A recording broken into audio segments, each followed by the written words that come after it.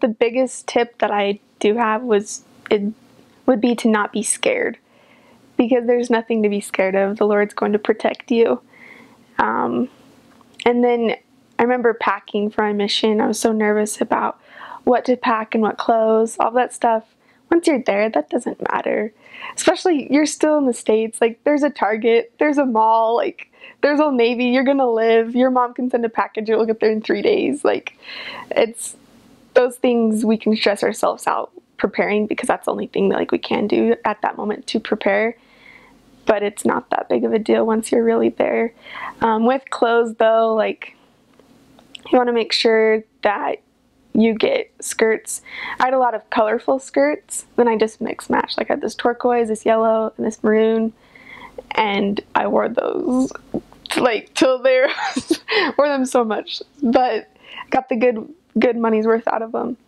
And then with shirts, something that is comfy, and maybe get colors that you don't see sweat marks, because you sweat a lot, especially in the summer. And I remember when I was getting ready, they're like, oh, you're going to the South, it's super hot, you're not going to be cold at all. And that was wrong. It was really cold. We had ice storms where church was actually canceled for a couple of weeks.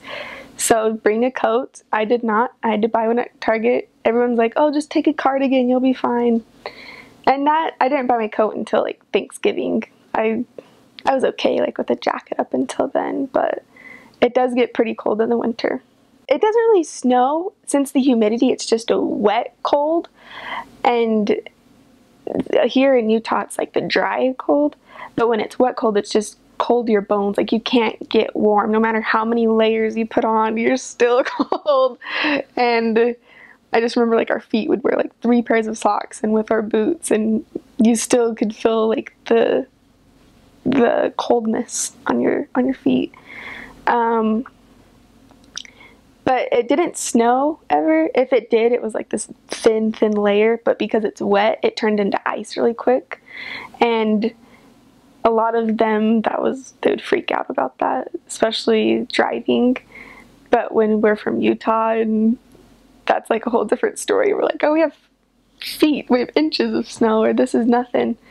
But yeah, the Sunday that they did cancel church, my companion and I went outside to our parking lot and scraped our car with our debit cards, and we were fine. So it's not that bad. It is really icy though, so you do have to be careful with like black ice.